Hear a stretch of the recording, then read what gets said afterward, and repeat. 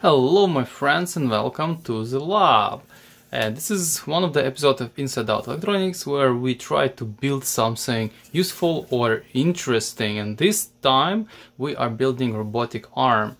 This is very simple and crude robotic arm, but this project already started many times and it changed so many times as well. So first time I tried to do it back in 2015, so about 6 years it was on and off. But what's triggered me to actually continue to working on this project, that some little device which I already reviewed in my previous videos. This little device is inside of this servo. That's a microcontroller board which replaces your typical servo controller board and make those servo talk I2C. So now each of those individual servos wired in chain on this wire.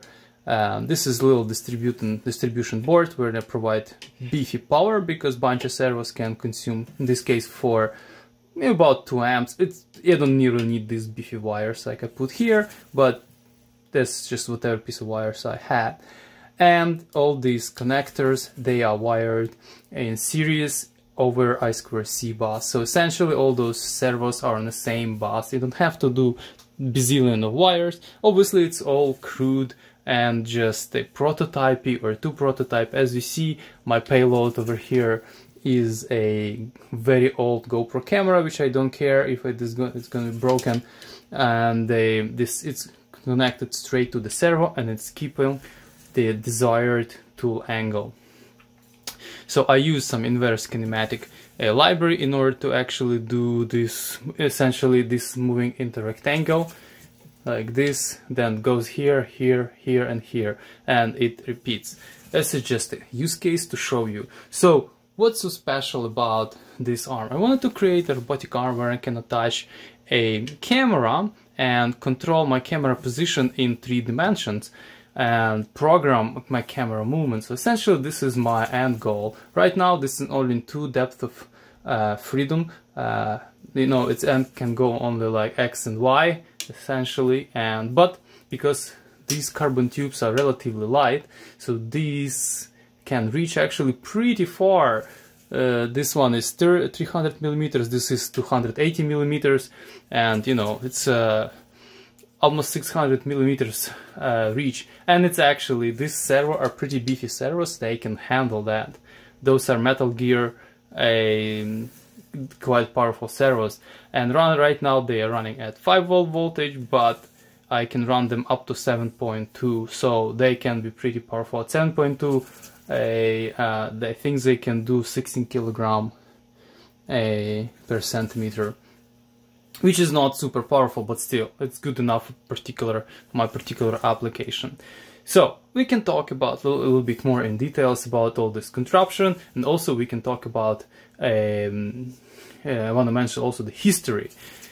So as you see, I'm reusing over here very old rotor from my car. This car doesn't exist anymore probably, but I still have the rotor. So I also can come up with the 2 aluminum angles contraption where I put servo, and those, I think those are from servocity.com, those called robotics, if I'm not mistaken. My god, I bought them like ages ago, and there is a bearing inside. So essentially all this elbow over here, this is elbow servo. Sorry, this is shoulder servo, that is elbow servo. This shoulder servo is really nicely rotating because it has 2 bearings on both sides. So that's actually make sure that this joint is actually quite rigid. So very similar situation over here, but only one side, right? So here's 2 sides and there's only one side. And here I come up with some 3D printed contraption in order to hold, which is actually not doing too good of a job, to hold this servo and attached camera. There are a few more 3D printed parts, for example this one and that one, arm holder. As you see, it just not there, not here, not here, not there. It sort of simulates this robotics kind of I don't know how would you say it, bracket, let's say this is bracket and the bearing inside, and there is a spline, a adapter. So all this contraption I also try to simulate in 3D print. So this bracket, which actually connects to this carbon fiber arm, is have necessary interface to connect to this spline adapter. Yeah, so I also 3D printed a whole bunch of servo sort of robotic compatible brackets. Brackets. You see, it's quite wobbly just because it's really holding over here in one using this adapter, and this 3D printed plate is kind of bendy. So yeah, it's this, ideally this has to be a piece of metal, and because it's sort of doing good job at the moment, but yeah, it's already bending, so I have to replace this as well. But that's what I would like to do. I would like to start my build online and share with you my steps. So I'm gonna go from like this contraption. I'm gonna improve things. I'm gonna share with you my findings, my ideas, my thoughts. Maybe someone can suggest something, and I sort of want to have several series of improvements of this robotic arm. So as far as microcontroller goes, as you see, this is very crude. This is chunk of 2x4 and Arduino Duo screwed in. Doesn't really matter what kind of microcontroller you use, as long as it has pretty decent speed on I2. Actually, never mind. Doesn't matter what kind of speed. There's no very frequent updates. As long as it have I2C bus, good. And well, the little controller boards inside servos, they are 3V based. So this Arduino Duo 3V base, I don't have to do any like level shifting in order to make sure everything works together. So the only one requirements, your microcontroller is supposed to be 3V or 3V, can output 3 volts. There is nothing else really too much to talk. I'm gonna continue improving the joints over here, because as you see, everything is super wobbly. This arm, for example, this joint is actually not even secured. I can just pull it out, and that's why it has quite high bouncing. It's bouncing like crazy, but it's still, so far this is just a prototype and still doing its job. I'm using Fabric 2D inverse kinematic library, which is relatively good and works quite well for my particular application. Doesn't require some super fast microcontrollers. It actually works very well on just regular Arduino Uno, not a problem.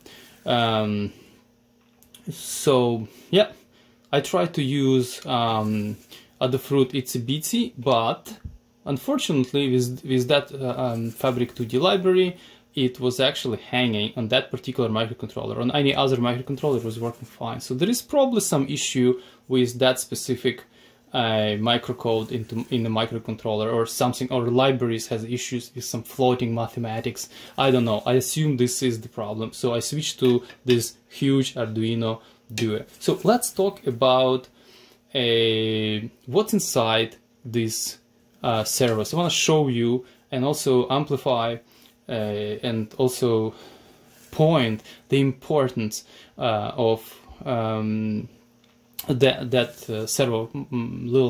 smart servo controller, because otherwise I wouldn't be able to properly finish my project. Let's switch to different view of the bench. So here we are. This is more traditional view of my bench. So this is Arduino Duo that I tried to use for this project, but you can pretty much use any other microcontroller which is 3.3 volt or 3 volt TTL level compatible. It doesn't have to be Arduino Duo. This one is actually, you have plenty more power of doing it. Arduino Uno can do it perfectly. Why? I'll show you why. So this little microcontroller, which replaces this controller inside your servo, you probably recognize this is typical Futaba based connector, and this is your typical a servo controller. You know, I just cut it off to don't spend too much time kind of unsoldering all that. you replace it with this smart controller. So this controller from Status Work, and they do actually run Indiegogo campaign right now to raise some money to make more of these little smart guys. And I'm actually quite fond of them because on my opinion, what's very important, first of all, this is I2C bus. On one bus you can put many servos. So for example, if you have 10 servos, you're gonna have 10 of these wires coming all over the place to your microcontroller. Also, your microcontroller has to have enough sufficient connectors in order to connect all these jobs, right? Each of those data pins has to be connected to your microcontroller. Yes, you can use pulse-width modulated extenders which talk to microcontroller over I2C bus. It's solution, it's good solution, but it's also not the best solution because you still have to run gazillion of wires, right? If you use this guy, you're just gonna have 4 wires, 2 of them is power and 2 of them is signal. So that's quite important. Another very important aspect, fire and forget. So instead of just constantly monitoring position of your servo and outputting pulse-width modulated signals from your microcontroller, sorry, forget about position of the servo, constantly outputting pulse-width modulated signals and controlling them by timers of your microcontroller and things like that, you just say, go to this angle, done, and send it over I2C bus. This thing gonna execute it. You can set speed, you can set rate, you can set force, you can set all that, fire in one command, fire and forget, and this thing gonna report back when it is done. So it's another very important aspect and a very useful aspect of this microcontroller. Then you can have position, you can ask for position at any given time, you can have constant position updates of all of your servos. When you power it up, your servo, you know where it is, what the position it is in, and based on that you can either put it into your operational mode, operational position, or you can put it back in park position. So without having, if you just have this, when you power up your servo, you always have to guess where it is. Which makes it very complicated. So if you want to have your robot with multiple servo working, you have to put it in neutral position or some kind of park position before you power it up, otherwise it's all over the place. With this little microcontroller, smart I2C servo controller, you gonna know it. Because as long as your server responding our I2C bus, you know, you ask, you're gonna know. Also, you can set all sorts of wonderful settings. I don't even know every feature of this particular smart servo controller, but it is really, really good, and I think it's totally not expensive.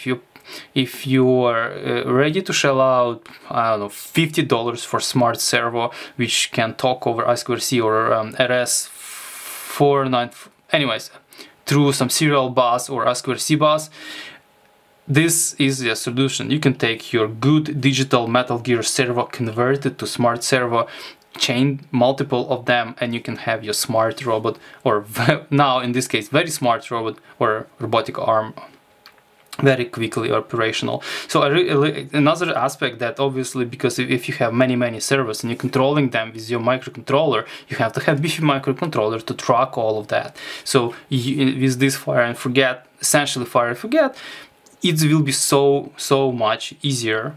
Yes, you have to care about your power, for example. If you have a lot of devices chained on a bus and some of the devices or many devices will draw a lot of current, you can have level problems. So you have to make sure that there is a sufficient wire thickness that not going to be sogging, the voltage not going to be sogging, that some of the devices not going to have weird level issues on I2C bus. So, but that's all can be addressed. Sometimes bus require pull-up resistors, but that's very easy to arrange, so not a problem. For example, in this case, I do not need pull-up resistors. They're still here, but they are not connected here to pull-up resistors. I was using these for different microcontroller. For example, you need them for Adafruit itsy-bitsy. For some reason, there is a difference. Maybe this guy has internal pull-up resistors, which maybe even in microcontroller here. not external like in the microcontroller potentially, because I don't see pull-up resistors around I2C bus.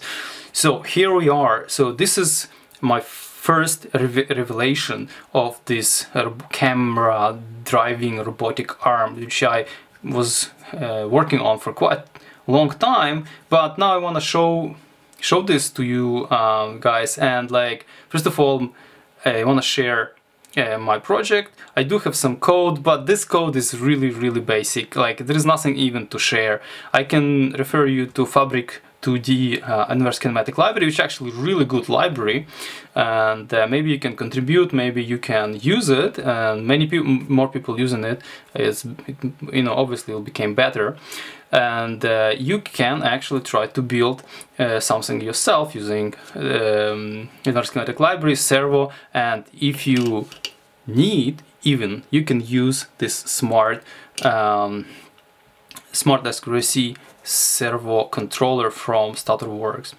My goal is to actually redesign 3D printing parts for this robotic arm, because this is all pretty much quite flimsy and wobbly, and also try to figure out how can I deal with backlashes.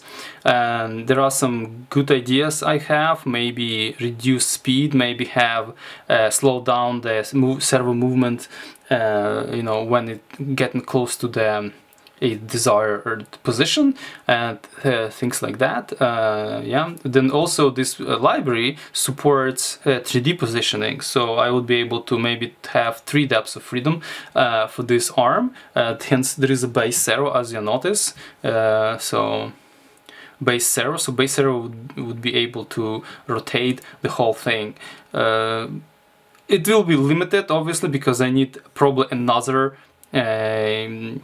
joint and then attach my my camera to it, but I think in this configuration as of right now it's actually working. And here we are, some very crude and basic footages from the camera which I capture using this robotic arm. So, and tell me what you think about it, and try to emphasize again, if you like those the idea about a smart I2C servo controller, go head out and check Indiegogo campaign from starterworks.com. Alright, see ya in next episode when I continue working on my robotic arm on this channel, Inside Out Electronics. So the most important part